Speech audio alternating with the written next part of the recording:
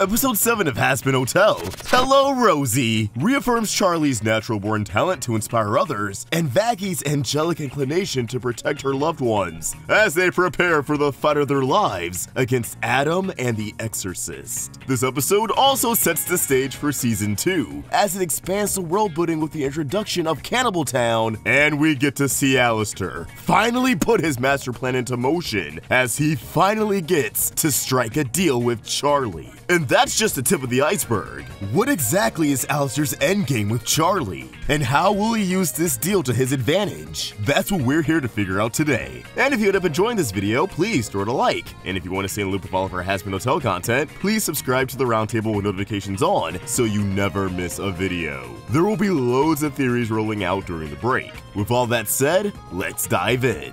Like I said in the intro, this episode primarily sets the stage for Season 2 as it uses the downtime between Charlie's meeting with Heaven and the arrival of the Exorcist to check in with where our characters are at, how they're feeling amongst all of this doom and gloom. Learning that Charlie is alone and is in distress, Alastor wastes no time seizing the opportunity to finish what he started all the way back in the pilot, making a deal with Charlie. He offers information on how to kill an angel, something he learned about back in episode 3, an episode that I think people will have a greater appreciation for now that we know how it all plays out. Anywho, instead of seeking Charlie's soul in exchange for this vital information, Alastor just wants her to fulfill a favor later down the road. Specifically, one favor at a time of his choosing where Charlie harms no one. I don't know about you guys, but despite the guarantee that no one's getting hurt from this favor, at least not directly, I'm still getting bad vibes about these terms and conditions. We know after episode 8 that Alastor's soul is owned by someone else, that he's caught in a deal and he's desperate to get out of it, because what he really wants is exactly what I predicted in our video on episode 5.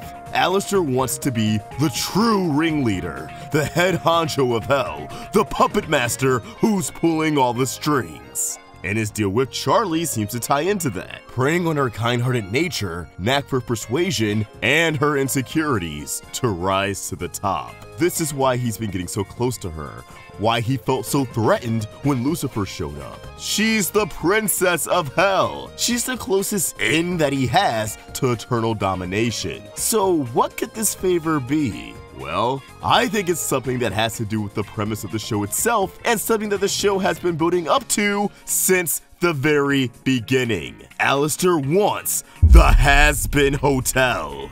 Think about it. Since the very moment he showed up, he slowly started taking control of the hotel, leaving his mark in more ways than one. He renamed the hotel, provided it with staff, and even pulled some strings to get an ad running on TV that he himself produced. Yes, ensuring the hotel's success seems to be a part of his deal. But what if he's going this hard because he has big things in store that go beyond Charlie?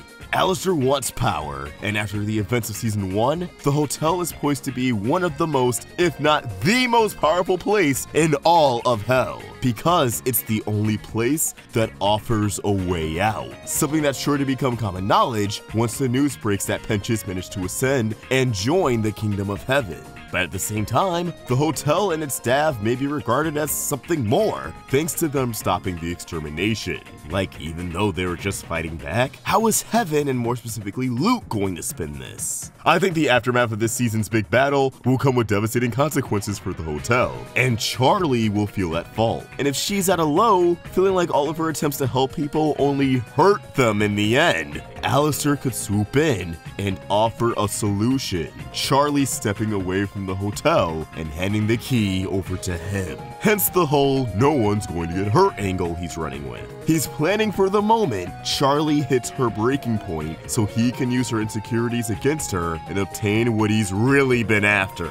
Kiki, the living embodiment of the hotel's key, didn't really play much of a role in this season, despite being such a major part of the show's identity. Like, she's literally in the logo. There has to be a payoff with her eventually, and I think it may have something to do with Olal. And if there were any doubts about him being a villain prior to this episode, then Alastor constantly being depicted as a silhouette with a creepy smile should solidify that he's indeed bad news. The entire episode is him slowly going mask off in front of the audience. Alastor's deal-making magic is powerful, It causes Charlie to go demon mode. It creates green cracks in the ceiling of the hotel's lobby, and Vaggie was very alarmed by the mere sight of it. Personally, I think she still might be keeping secrets. That she, as an angel, must know something about Alastor that Charlie doesn't. And for whatever reason, she doesn't want to inform Charlie yet without concrete proof of his motivations. Because she knows Alastor means a lot to Charlie.